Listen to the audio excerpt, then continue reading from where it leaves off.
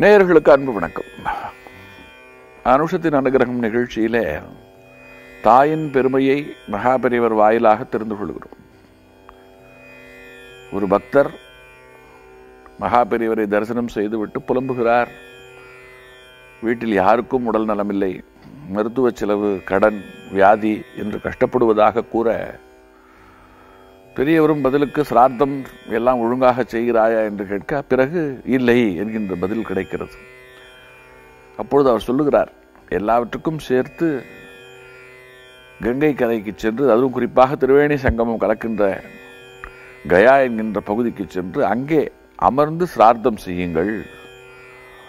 அங்கே தாய்க்கு மட்டுமே 16 பிண்டங்கள் போட வேண்டும். அப்படி போட்டு நீங்கள் செய்கின்ற அந்த சிரார்த்தம் இருக்கிறதே, அதனுடைய பயனாக உங்கள் குடும்பம் மெல்ல மெல்ல சுபிட்சமடைய தொடங்கும், நோய் நீங்கும், கடன் நீங்கும், ஆரோக்கியம் பெருகும், நல்ல எண்ணங்கள் ஏற்படும், மகிழ்ச்சி மெல்லத்தான் தோன்றும் ஆனால் நிலைத்து நிற்கும் என்று அவருக்கு சொல்லப்படுகிறது. இந்த இடத்துல மொத்தம் 64 இந்த உலக வாழ்க்கையில், அதில் அம்மாவுக்கு மட்டும் 16 அப்படிங்கிற அந்த விஷயத்தை பெரியவர் தொட்டு ஒரு பெரிய விளக்கம் கொடுக்கிறார்.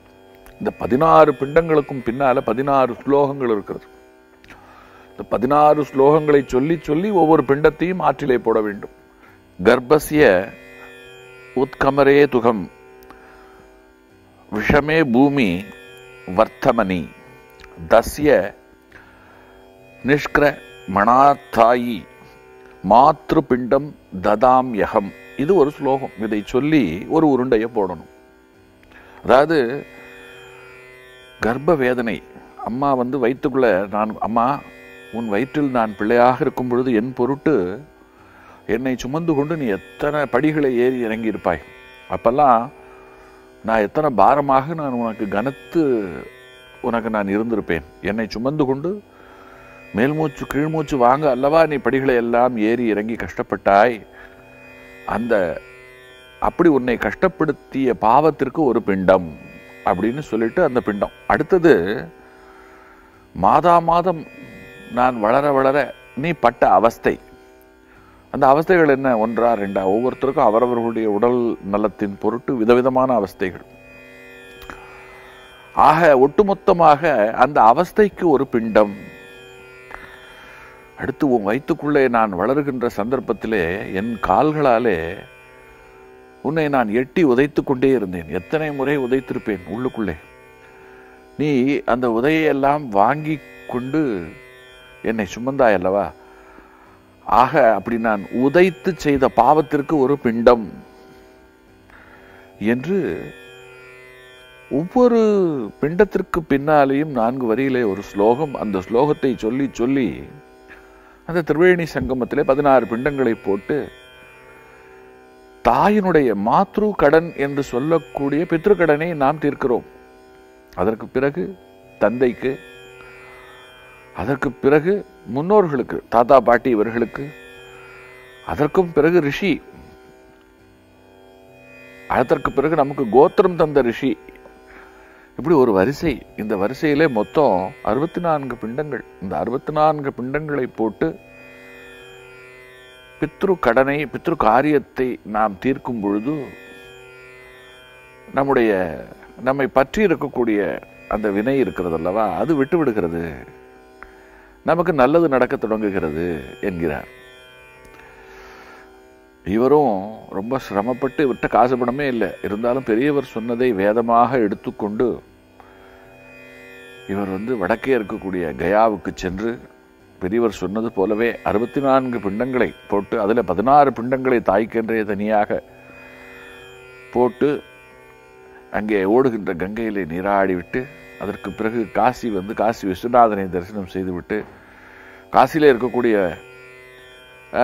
கால பைரவரையும் தரிசனம் செய்து கொண்டு அப்படியே வரிசையாக என்னென்ன ஊர் இருக்கிறதோ அங்கெல்லாம் என்னென்ன தெய்வங்கள் இருக்கிறதோ அத்தனையும் வணங்கிவிட்டு அவர் தமிழ்நாட்டுக்கு தன் வீட்டிற்கு வருகிறார். வந்த பிறகு குடும்பத்தில் அப்படியே சூழல் மாறுகிறது. எல்லாருடைய உடல் நலமும் சீராகிறது.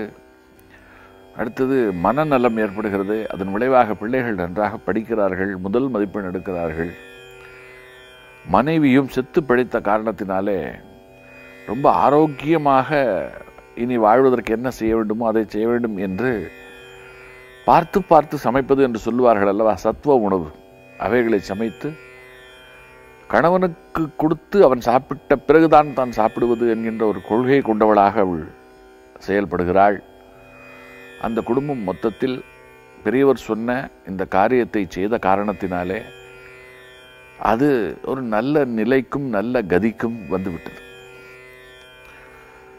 பெரியவர் அவருக்கு காட்டின வழி அவருக்கு மட்டும் அல்ல, அவரை போல் இன்றைக்கு எத்தனையோ பேர் எத்தனையோ குடும்பங்களில் பித்ரு காரியங்களை கைவிட்டு விட்டோம். நாம் அதை செய்வதில்லை. அதைவிட ஒரு பெரிய பாதகம், ஒரு பாவம் இருக்க முடியாது என்கிறார் பெரியவர். நன்றியோடு இருப்பது என்று ஒரு கருத்து. மேல்நாட்டவர்கள் நம்முடைய இந்த செயல்பாட்டை எண்ணி வியக்கிறார்கள். இறந்து விட்டால் அவருக்கு நமக்கு எந்த தொடர்பும் இல்லை. ஏன்னா அவர் எழுந்து வரப்போறதே இல்லை. ஒருவேளை வந்தாலும் கூட அந்த உடம்பு திரும்ப கிடையாது. எந்த தாய் வயிற்றில் பிறக்கிறாரோ அந்த தாய்க்குண்டான உடம்பைத்தான் அவர் எடுத்துக்கொண்டு வரப்போகிறார். அதனால இந்த காரியங்கள் இருக்கிறதே, இவைகள் எத்தனை பெரியவை. ஒரு குடும்பம் இன்றைக்கு எப்படி திகழ வேண்டும், காலகாலமாக செயல்பட்டு கொண்டிருக்கின்ற இவைகளை எல்லாம் நாகரிக மோகத்தின் பெயராலே கேள்வி கேட்டு அலட்சியப்படுத்தி விடக்கூடாது. இவைகளெல்லாம் முதிர்ந்த நாகரிகமான செயல்பாடுகள். அவைகளை நாம் புறந்தள்ளாமல் செய்ய வேண்டும். அப்படி செய்யும் பட்சத்தில் அந்த குடும்பம் நலத்தோடு விளங்கும். அது மட்டுமல்ல, நீங்கள் பிறருக்கு செய்தால்தான் உங்களுக்கு உங்கள் பின்னாலே வருகின்ற பிள்ளைகள் செய்து உங்கள் நலத்தையும் அவர்கள் பாதுகாப்பார்கள் என்று பெரியவர் அவர்கள் தாயினுடைய பெருமை, பித்ரு காரியங்களுடைய சிறப்பு, அதை செய்வதால் உண்டாகும் நன்மை, செய்யாவிட்டால் ஏற்படும் பாவம் என்று சகலத்தையும் கட்டம் கட்டி நமக்கு சொல்லி விடுகிறார். இது எத்தனை ஒரு ஆச்சரியமான, எத்தனை ஒரு இது நமக்கு ரொம்ப முக்கியமாக தேவைப்படுகின்ற ஒன்று. இந்த நிகழ்ச்சியிலே நான் சொல்லுவதை கேட்டுக்கொண்டிருக்கக்கூடிய பல குடும்பங்களில் இந்த பிழைகள் இருந்தது என்று சொன்னால், அவர்கள் இதை பெரியவரே நேரில் சொன்னதாக கருதி எடுத்துக்கொண்டு உடனடியாக கயாவிற்கு சென்று அங்கே சிராத்த காரியங்களை செய்துவிட்டு பலருக்கு அன்னதானம் அளிக்க முடிந்தால் அன்னதானம் அளித்து, வஸ்திரதானம் அளித்து, வழிபாடுகளை செய்துவிட்டு வந்தால் நிச்சயமாக உங்களுடைய வாழ்க்கையில் நல்லது மட்டுமே நடக்கும் என்பதிலே எனக்கு எந்த விதமான சந்தேகமும் இல்லை. தொடர்ந்து இதுபோல் பல சங்கதிகள் தொடர்ந்து சிந்தி. குருவே காம கோட்டி குருவே